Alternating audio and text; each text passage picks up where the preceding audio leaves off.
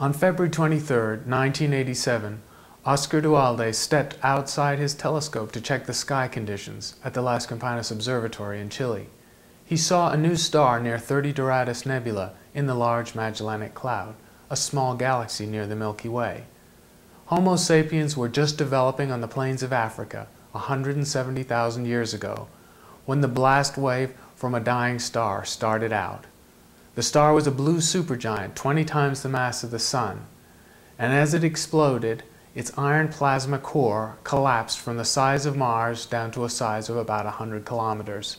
The temperature exceeded 30 billion Kelvin, and the iron nuclei fragmented, and the explosion released a blast of neutrinos. 170,000 years passed. Neutrinos and light traveled through space. The neutrinos arrived first, 10 billion passing through the body of every person on Earth. Delicate sensors detected the neutrinos in Japan and the United States.